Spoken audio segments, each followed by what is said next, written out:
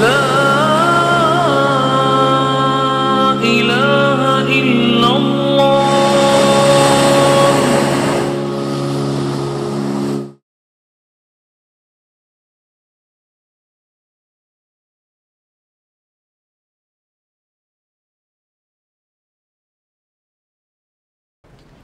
الحمد لله رب العالمين والصلاة والسلام على رسوله الكريم وعلى آله وأصحابه ومن استنى بسنته إلى يوم الدين.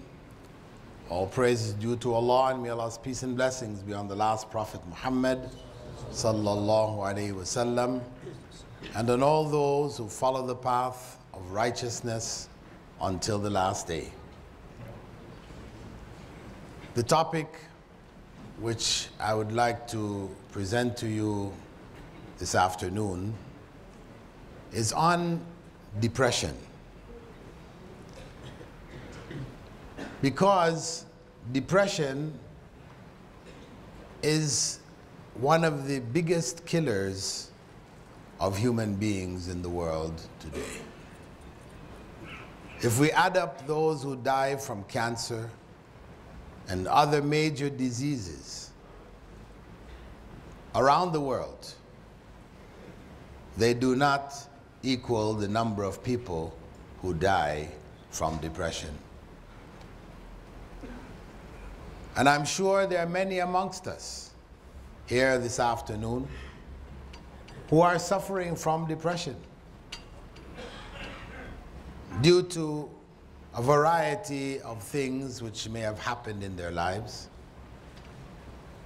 calamities, personal tragedies, failures in business, families, etc. People suffer from depression all over the world. And the drug treatments which are used, while helping to some degree to reduce the amount of self-inflicted wounds and suicides, etc., they do not come close to what Islam has prescribed and has effectively taken care, cured, healed those who suffer from depression.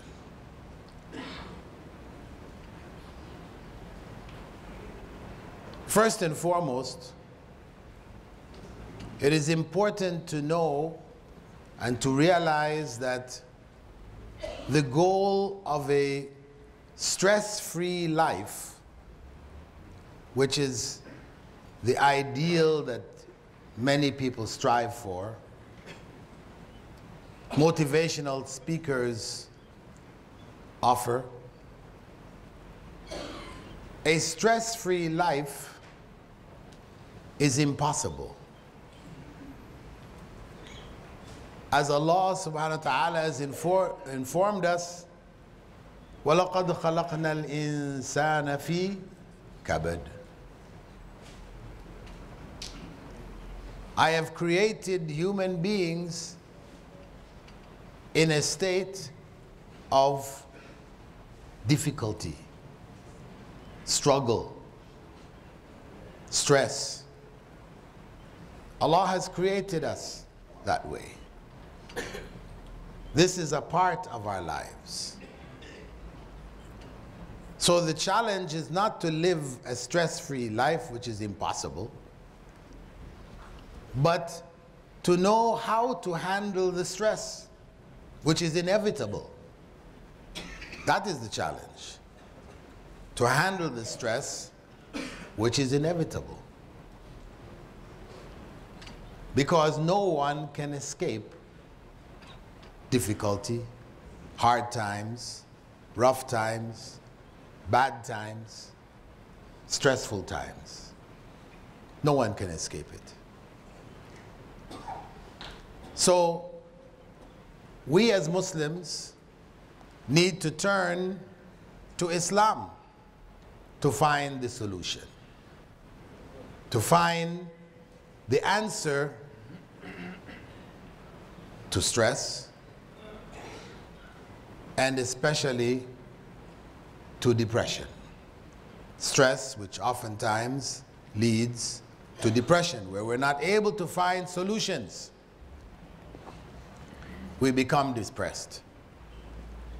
We're not able to connect with the reality that we live and handle that stress, so we become despondent, discouraged, and in that state, we may turn away from Allah, from Islam.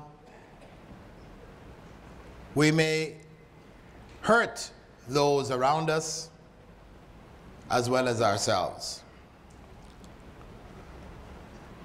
However, Prophet Muhammad sallallahu alaihi wasallam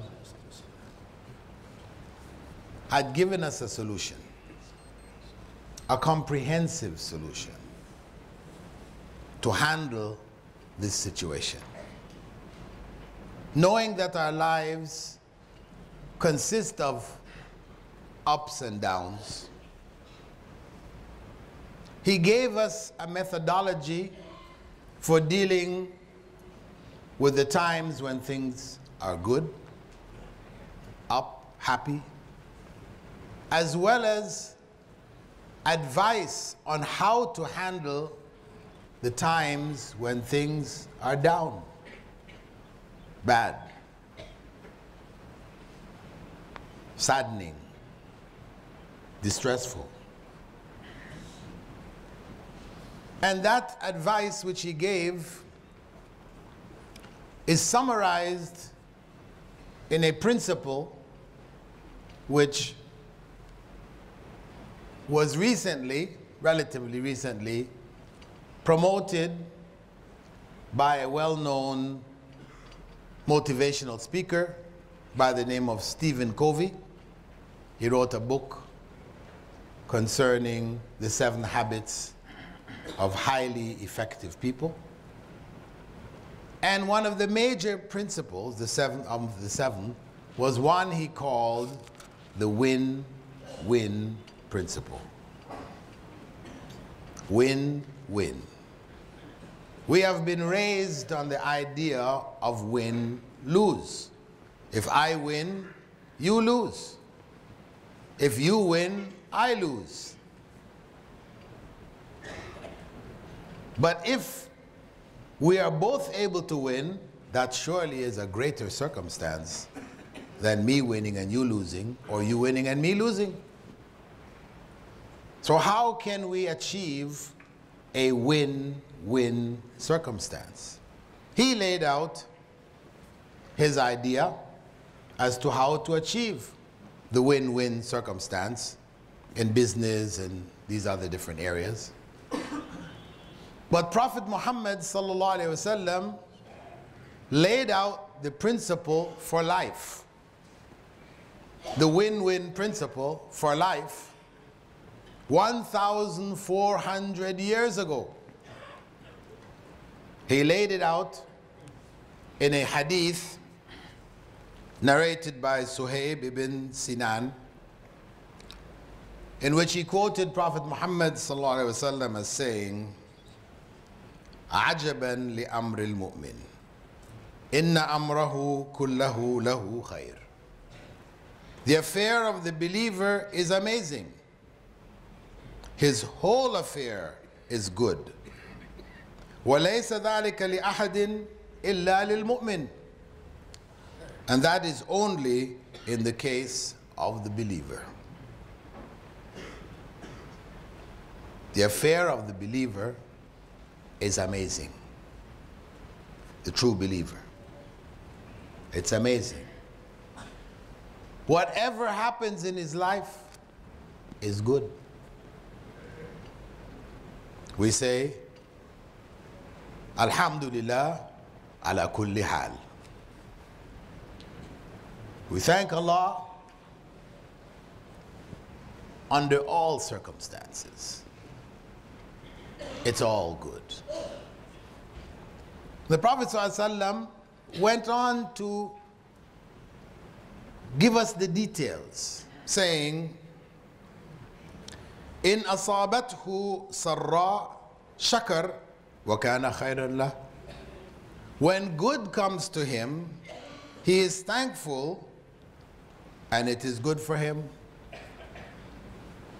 When good comes to him, he is thankful and it's good for him. What happens to most of us when good comes is that we become so happy, so overjoyed, we forget Allah. We may even attribute that good to ourselves, to other than Allah. And this is dangerous.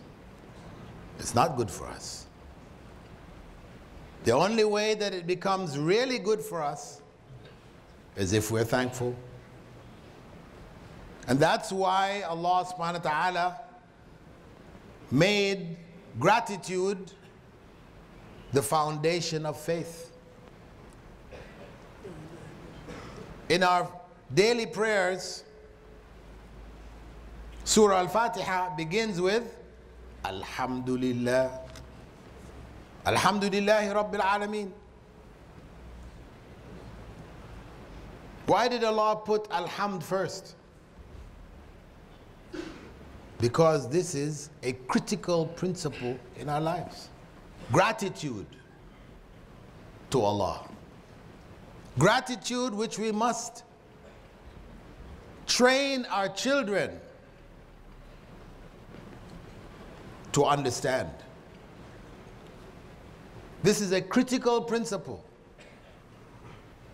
Because our children, without being given that clarity, it can pass them by. And they may not understand why they should do what Islam requires them to do. If they haven't understood the gratitude principle, because we have all experienced that circumstance when our children, or we've seen it, our children around the age of 3 years old, we get up to pray and they will get up beside us to pray.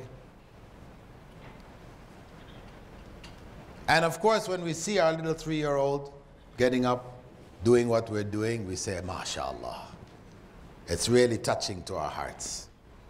You know, you feel that huge blessing. It warms your heart. Of course, you're so happy with your child that you will give them a reward. And they see your happiness. They see how overjoyed you are about them doing that. So they will do it more. Because they've learned, small, their minds are small. But they've learned that when they do this, mom or dad will be happy. So they will do it more, and you will be happier, and you will give them more. Till even you will reach the point where you will be there with your friends, and they will come in the middle. You're not standing praying, and they will start to do it by themselves. And of course, all your friends will say, Subhanallah, MashaAllah, amazing. And everybody will give them gifts, and they will do it more. And as they grow up, fasting, they will also be encouraged to fast, little by little. The more they fast, you give them some toys, some candy, whatever, to encourage them to fast the whole day. And they're learning this principle. If we allow them to continue when their minds start to develop, to do of Islam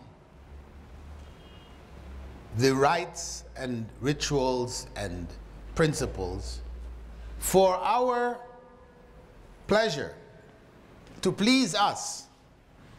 We let them grow up that way. and they didn't understand why they're praying. What they've understood is only, I'm doing it to please mom and dad. When they find themselves in a situation where mom and dad are no longer around, what are they going to do? They'll stop praying. If the people around them are not praying, they'll stop. Because they were doing it for us. That's why it is essential. When the Prophet ﷺ had said, "Allimu awladakum as-salah bi-sab'a." Teach your children prayer by the time they're 7. This is not just the ritual movements, because they can do that. But it is understanding the prayer to the point they can lead salah. They know what to do. They will not pray if they break wind. They know it's not acceptable. They have to leave. Somebody else has to come and lead the salah. With understanding. And the greatest understanding we can give them from the time that their minds are able to grasp is that we are praying to give thanks to Allah. That is the essence. We are praying, giving thanks to Allah. If they have understood that, and the rest of their deen is connected with gratitude, then they will not leave it if you're not around. Because they've understood giving thanks is a requirement. Somebody does good for you, you say thank you. That is the respectful way. They've understood you should give thanks. So this concept of gratitude is something we have to ingrain in our children, and something we have to introduce to ourselves if we have missed out, if we have not understood this. If we are praying thinking that it's a burden which Allah has put on our backs, which we need to relieve ourselves of responsibility by praying, not giving thanks to Allah. So we'll pray 90 miles an hour. We'll pray that prayer which the Prophet ﷺ had said to the companion who did it and came to sit down to him, beside him. He said, go back and pray because you didn't pray. He went back and did the same thing again. Came back and the Prophet ﷺ said, go back and pray because you didn't pray. He repeated it till the man said, O Messenger of Allah, I know no other prayer besides this. And then the Prophet ﷺ explained to him that each movement of the prayer that you make, you have to pause in that movement. You have to pause. Let the bones of your body settle into place. There is dua that the Prophet ﷺ made in all of those places. That is the proper prayer. Not the one where we're just bobbing up and down.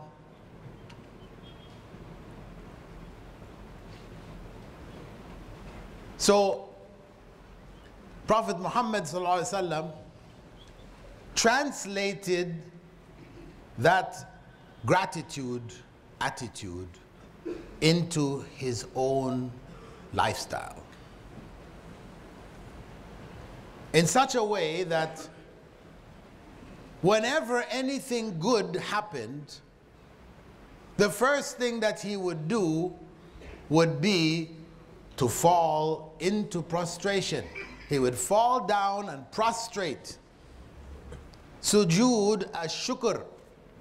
This was sunnah mu'akkada of Rasulullah sallallahu alaihi wasallam. He did it regularly. Sunnah mu'akkada. But where are we from that today? How many people among us today If we asked, put your hand, put your hand up, those people who made sujood as shukr this past week. Put your hand up. 1, 2, 3, 4, 5, 6, 7. What is that saying about the rest of us? This past week, we are hundreds here, and only 7 of us made sujood as shukr. And we claim to follow Rasulullah sallallahu alaihi wasallam. We need to bring sujood as shukr back into our lives. When people come to me, tell me they're depressed, I tell them, go make sujood as shukr.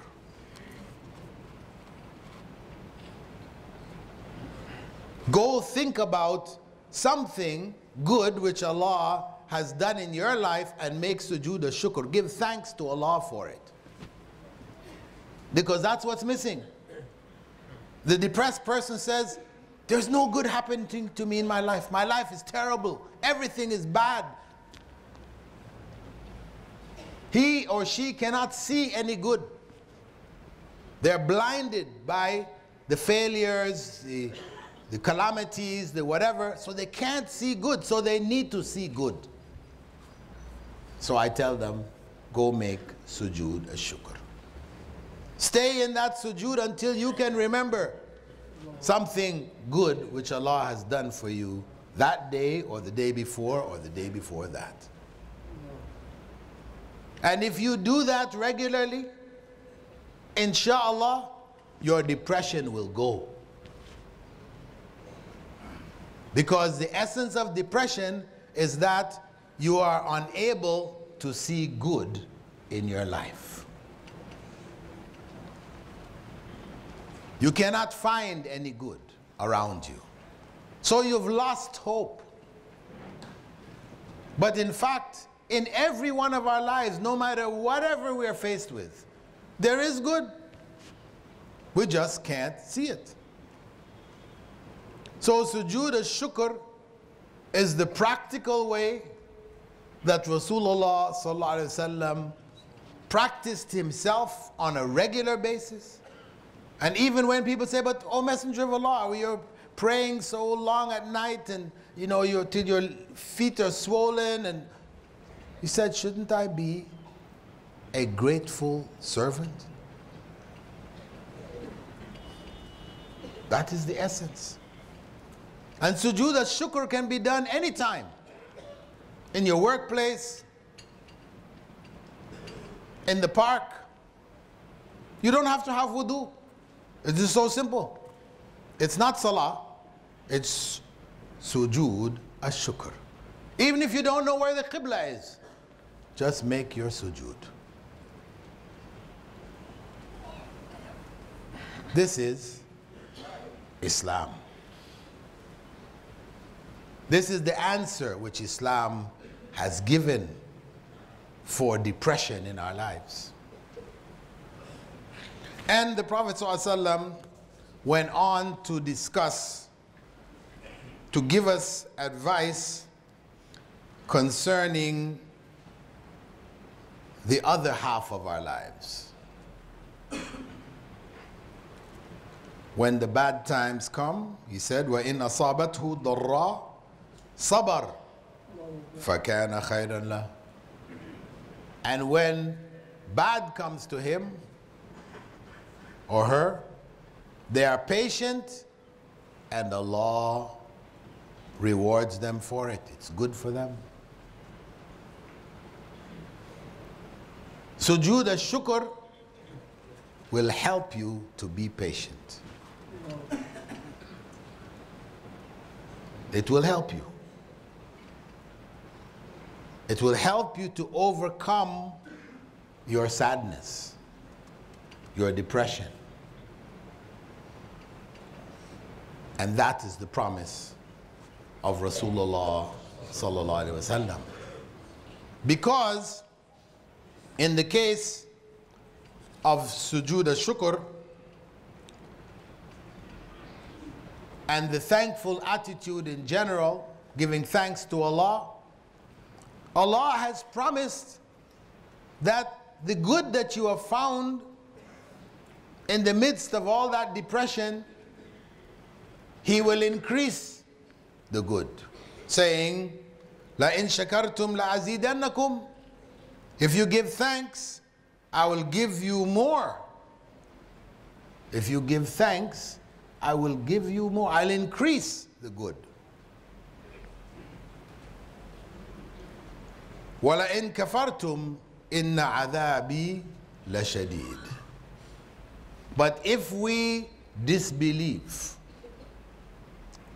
if we are not grateful, we are not thankful, we deny the blessings of Allah in our lives, then Allah will curse us with depression. He will curse us with punishment in spite of whatever good we have. So much so that we can't even see the good. Even though we have so much good around us, we can't appreciate that good. So, my brothers and sisters, we ask Allah subhanahu wa ta'ala to give us the reality of gratitude. And ask Him to forgive us for our sins of ingratitude. To help us to spread, revive and spread the sunnah of sujood al-shukr in our homes, in our families, and in our communities. To revive this sunnah, inshaAllah. Barakallahu feekum. Assalamu alaikum wa rahmatullahi wa barakatuh. Seeking knowledge an obligation made easy. Thought about studying for a long time? Tuition fees keeping you from actually starting? Islamic Online University has led a revolution in online learning. The world's first tuition-free degree, BA in Islamic Studies. Access the knowledge, any place, anytime, anywhere. It just doesn't get any easier than that. Classes, texts, assignments, completely online. Set your own schedule for the semester. No overseas travel required for the exams. Subjects taught by qualified English-speaking scholars. Weekly live sessions and virtual classrooms. With curricula based on those in Al Medina University in Saudi Arabia, Al Azhar University in Cairo, and other reputable institutions around the world. Why wait any longer? You pay just a symbolic registration fee and are ready to begin the adventure of higher education. The most diverse student body of any university in the world. 130,000 plus registered students from 217 countries. Log in to the website for more details. www.islamiconlineuniversity.com